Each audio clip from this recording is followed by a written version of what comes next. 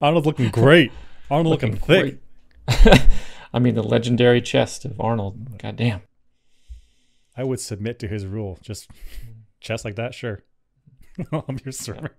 Yeah. And then he's like, I don't mind that I'm naked. I'm just going to look over the landscape or the hellscape of Los Angeles right now.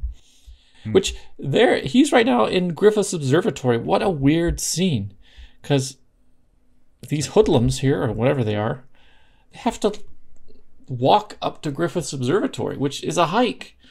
And then they're just up there looking over the city with the binoculars. For monocular. For the not LA people, what is Griffith's Observatory? It is, let's just go to the left here. It is this.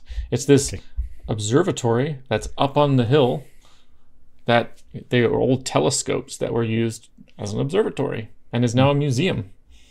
So it's like you can drive up there, but it's like a 40-minute hike. That's right. These hoodlums, these like street guys, these gangsters, these wannabe gangsters, they took like a 40-minute hike. They took a 40-minute hike up a hill to like actually one of the most romantic places in LA. Right, so these guys cannot be that tough. They must be wannabes, which is why they suddenly pull knives on Arnold.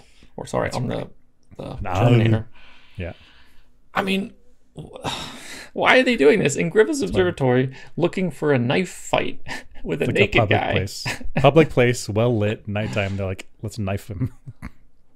But I guess that's the point. That's the point. Like, they're wannabes, and so they have to like prove themselves, so they're more willing to do like dangerous, unnecessary, risky stuff. That's right. So they see a muscular, naked guy walking toward them, and their go-to is switchblade knives. Is that what those are called? Yeah, I guess so. Yeah, yeah, weird scene. What an interesting scene. But cool though. I'm like, I would, if I was a naked robot man, I'd go there.